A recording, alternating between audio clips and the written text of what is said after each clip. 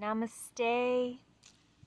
Welcome to this beautiful day. It is so beautiful out here in Michigan, and I'm so excited to be outside and just communicating with Mother Earth and just breathing. So let's do that for a moment. Breathe with me.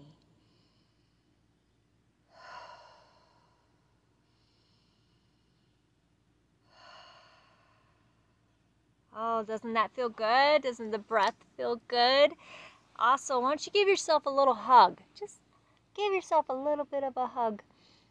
Because you know what? You deserve it. You absolutely deserve it. So, I'm going to give you an oracle pull today. If you're watching this, no matter when you're watching it, this message is for you. So, we are going to be working with the Starseed Oracle right now. Look at these. Aren't these beautiful? I'm so excited about these cards and to bring you this message. So let's see what they have to say for you. And for me too, because I accept this message as well.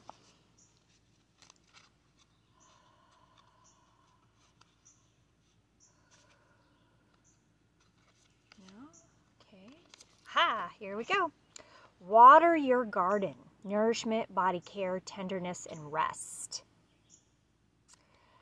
I mean, really, you know, we are always doing for other people. And if you're anything like me, you're a caretaker and you want to take care of other people. And so we're constantly helping other people. This is a card and a sign for you to water your own garden in this moment. Find some time, take some time to nourish yourself. Find some time for some body care. Maybe go get a massage.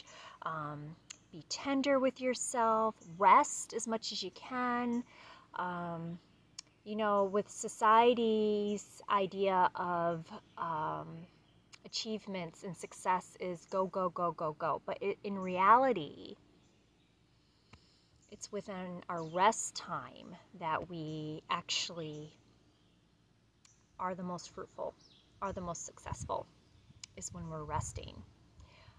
That gives things to come full circle, gives us time to catch up on things. It just gets our body, mind, and spirit time to recharge.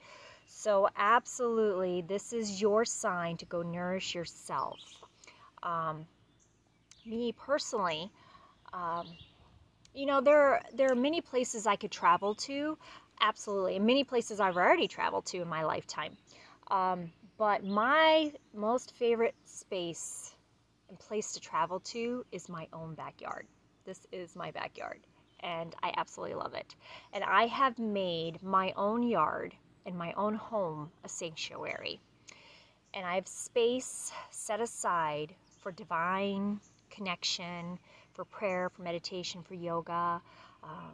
And then I have turned my yard into a sanctuary for myself to relax and renew and just take some time for me. So you don't have to have money, and you don't have to travel to far out exotic places to find your peace within you.